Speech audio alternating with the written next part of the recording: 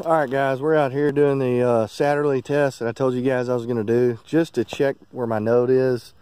I fired 3 of them, and I was still in that same accuracy window. Started on a lower charge and found a lower node. I don't know if I'm going to be able to use that. I mean, that's going kind of slow, but you know, got an ES of 7 over a spread of 0.6 grains. So we're going to continue on and see what happens next. Okay, a little bit more data this time. So we've got 26, 18, 16, and 21. The middle of that, the 6 shot, 26, 16, that is my original accuracy node, 45 grains of H4831 shortcut. So good to know that it's still staying true. My barrel has not sped up. It's just me. It's just me. So I'm the dumbass that's fucking up these shots here. So more practice behind the trigger, I guess. But we're going to continue with this Satterlee test and see if we see anything interesting. Okay guys, so this is the 3rd Satterlee test that I've done with this gun. Okay, and my results have been consistent across all 3 tests. Something that is kind of interesting is the second time that I did this, I got a lot higher velocity on the top end. So we're talking like 2675, 2687 or something like that. The velocity is a lot slower, which is interesting, but this right here is a wide little node, 36 to 45, 43. I mean, I know what some of you guys are thinking. I mean, that's too big of a spread. I mean, it's 9 feet per second, you know, and it grouped pretty well down there. Now, I've noticed that with this bayonet on, if you find a node, either it groups really well or it doesn't group very well at all.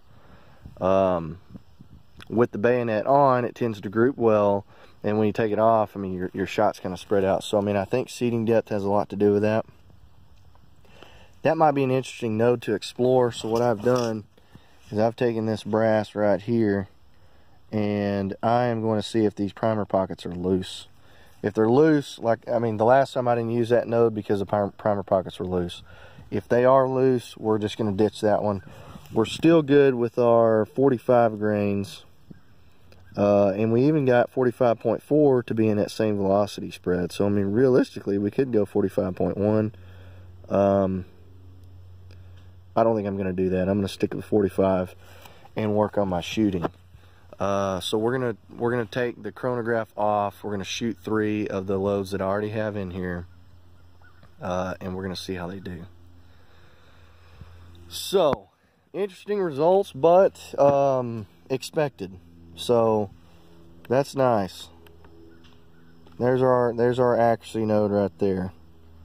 I mean, you got an ES of 4 right there over 2,468.8 grains of powder.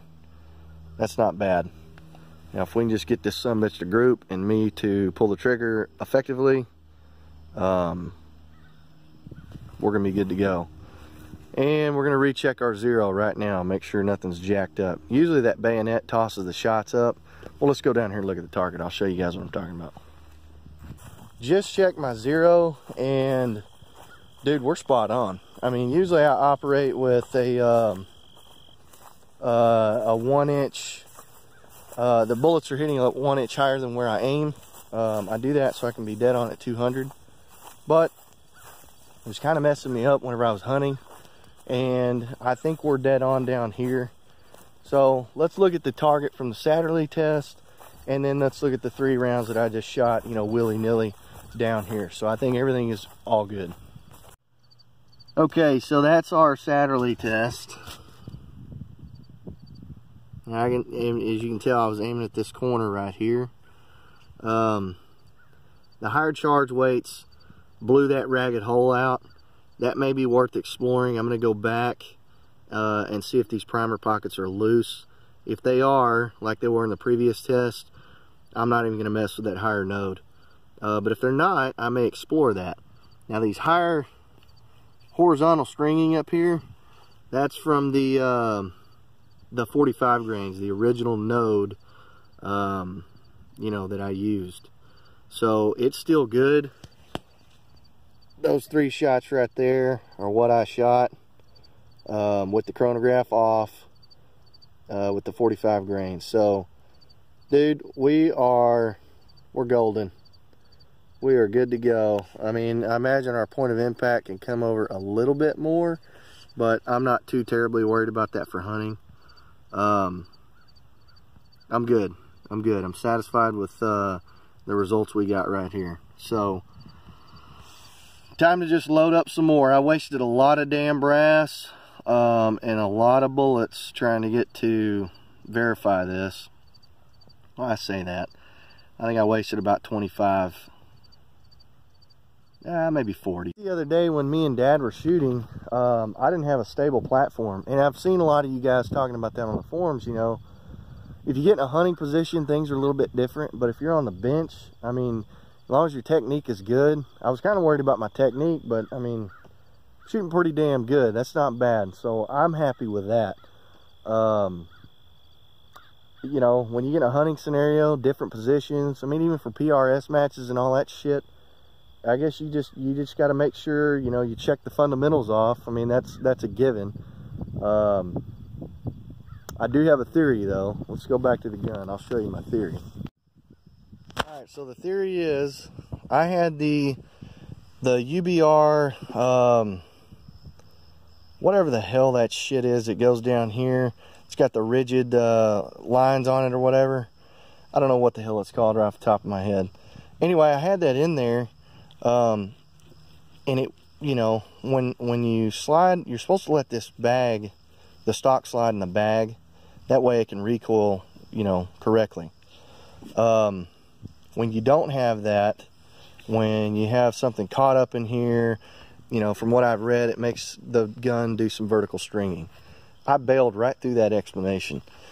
You guys know what I'm talking about. If it can't free recoil in the bag, you know, the gun needs to go backwards when it recoils. If it gets caught up on this bag or whatever, it's going to cause vertical stringing downrange. That's my theory, and I'm sticking to it. So, man, you guys stay tuned. The Satterlee test was, you know, putting my mind at ease. My accuracy note is still good. No, my barrel did not speed up. If anything, it slowed down on the higher charges. So that's interesting. You know, for old time's sake, what do you guys think? Should we go out there at around 680 yards, see if we can bang it?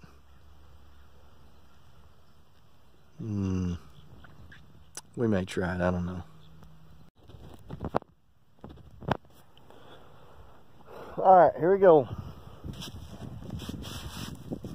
Bear with me. I think we're only going to send maybe 1 or 2 shots.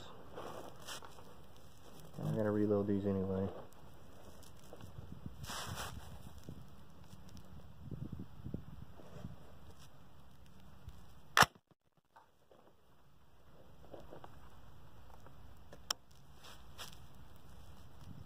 Alright, y'all ready?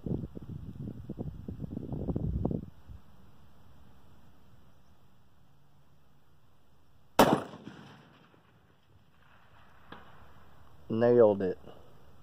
Right dead center too. Alright, man, these loads are good. That was my first shot at that. We're good to go.